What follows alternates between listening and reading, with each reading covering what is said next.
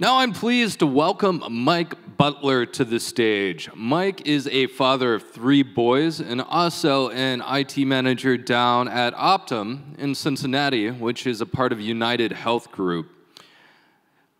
An interesting thing about Mike as well is that he's thinking and considering starting a DevOps Days Cincinnati.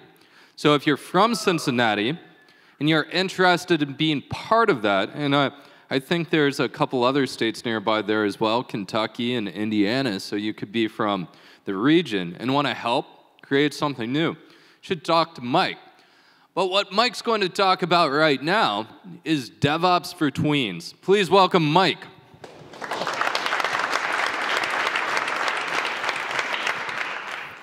Hey everybody, how's everyone doing? So I'm going to talk a little bit about DevOps for Tweens. My name is Mike Butler. Like you said, I'm an IT manager for Optum Technologies, part of United Health Group. My focus there is building our chef servers and supporting our entire environment. So these are my 3 sons. That's Trey, looking goofy. Miles is in the middle, and Mason's over on the right-hand side.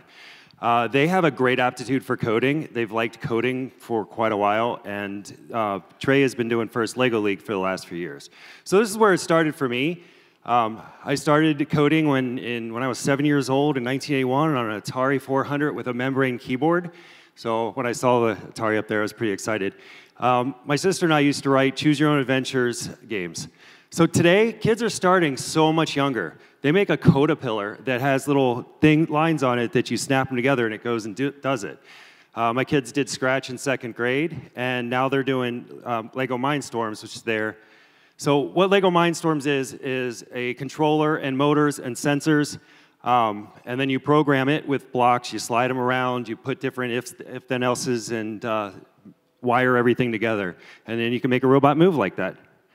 So the first organization is a great organization. I'm not going to go into it because I don't have a whole lot of time.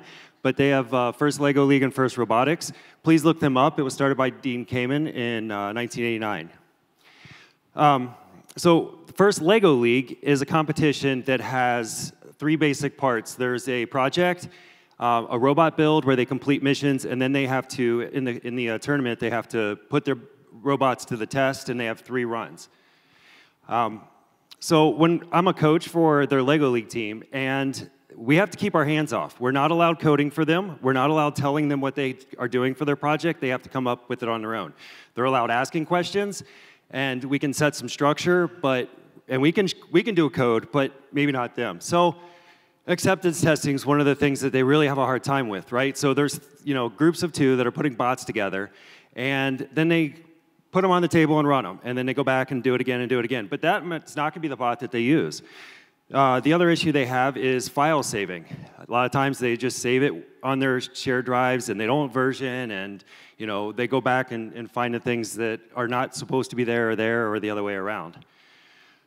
And then during the project, it's not as fun as coding, so they just kind of forget to do it, and they have stuff to do at home, and they never go home and or never bring it back. So, we have issues with things of holding accountability.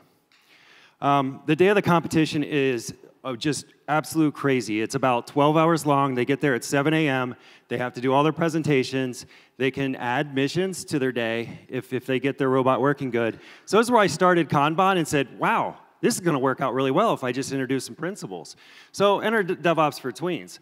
So doing some principles, like we'll talk about here in a minute, we can set some structure, and that's kind of direction. Stand-ups. So I want to initiate daily stand-ups so they can say, oh, this is what I'm going to do today, and go get it done. This will hold them accountable. If they had stuff that they had to do over the weekend, they can stand up and say, I did my thing over the weekend, or I didn't do my thing over the weekend. Another important thing for acceptance testing is having a master builder. So they never had one person that was responsible for putting the code on the bot itself. It was always just somebody would put their thing and it never got done. So, and then code repository, documenting and saving code. That's the one space I really struggle with myself. So how to teach them how to do that, because you're not going to teach kids Git.